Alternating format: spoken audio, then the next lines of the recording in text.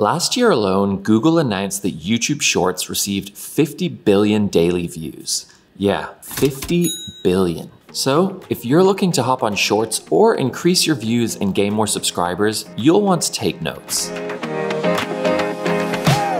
Our first tip is to upload your short on your phone, but optimize it on your desktop. And this is one of those trust the process moments. So first, upload your finalized short to your YouTube app on your phone and publish it unlisted.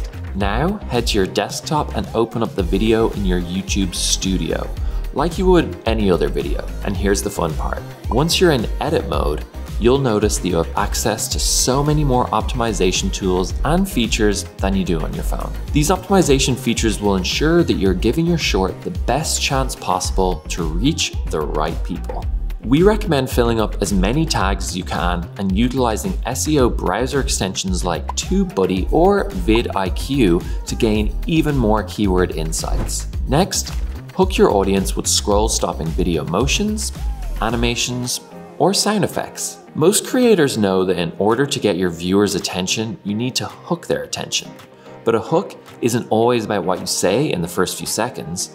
It's also about what you show. This is something Dr. Lee has perfected in his shorts. Retinol ban coming out of Europe. People are saying retinol is now banned in Europe.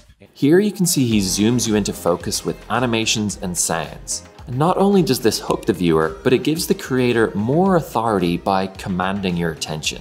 If you're just getting started with video editing, we recommend playing around in CapCut and learning about transitions and sound effects. Pro tip, if you're looking for a similar sound to the example we showed you from Dr. Lee's channel, just type in whoosh sound effect in the CapCut Sounds search bar. Our last quick tip is to tap into YouTube Shorts trends by staying on top of the YouTube Trends page. We often see TikTok and Reels creators jump onto Shorts and attempt to use the same techniques they use to grow on those channels on Shorts. The reality is that YouTube Shorts is a unique platform in and of itself. And by seeing what's trending on Shorts natively, you can create Shorts-specific content.